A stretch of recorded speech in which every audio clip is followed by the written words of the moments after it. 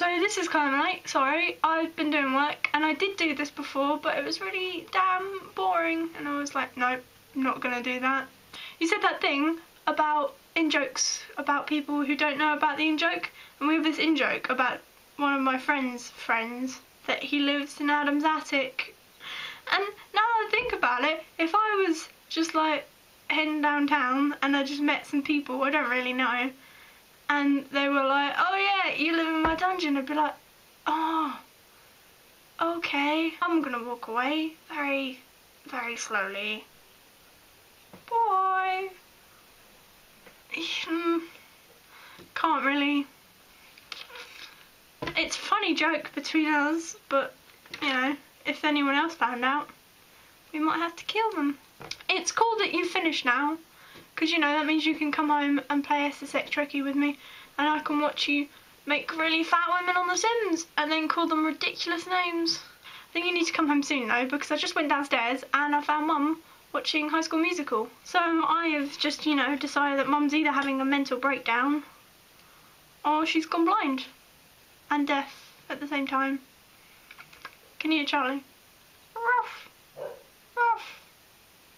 Your film Anglebones, that was really nice and like, woo!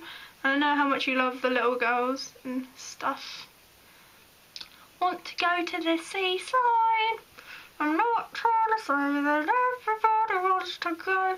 So, you want to go to the seaside?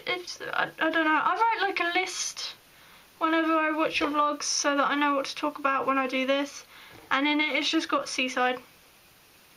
I don't know. I'm assuming you want to go to seaside. Have fun with that.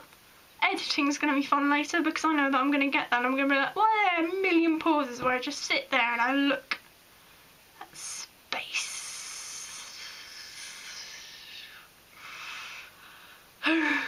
So I finished all my finals now, and it kind of sucks actually because I did all my pieces, but I did it in such a rush at the very last minute that they all came out quite awful, and now Mum and Dave are telling me what I have to do to stop doing that because it's just a bit nasty when I get to the end and I'm like, I hate all of my work.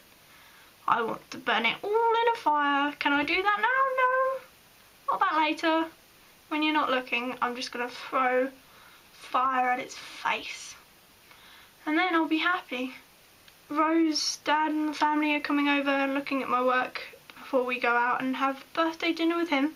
And I'm wearing a dress because it came with a bow tie. You know that. You were with me when I bought it. And I was like, yep, okay, I'll wear this dress because I love bow ties and I don't see the problem. But I know when they see it, they're going to make such a fuss and that bugs me. You're always talking about how you're like unconfident and stuff and how you don't think you're pretty, but you don't know you're beautiful, and that's what makes it beautiful.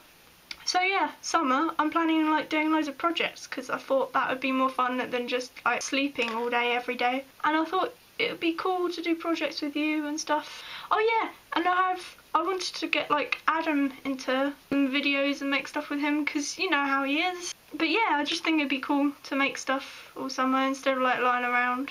When I'm creative, I'm a lot more like happy as a human being, and I think you're probably the same, maybe.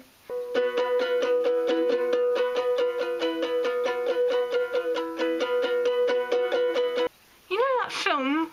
You know, it's about a man. I think he's called Sherlock Holmes. What's that film called?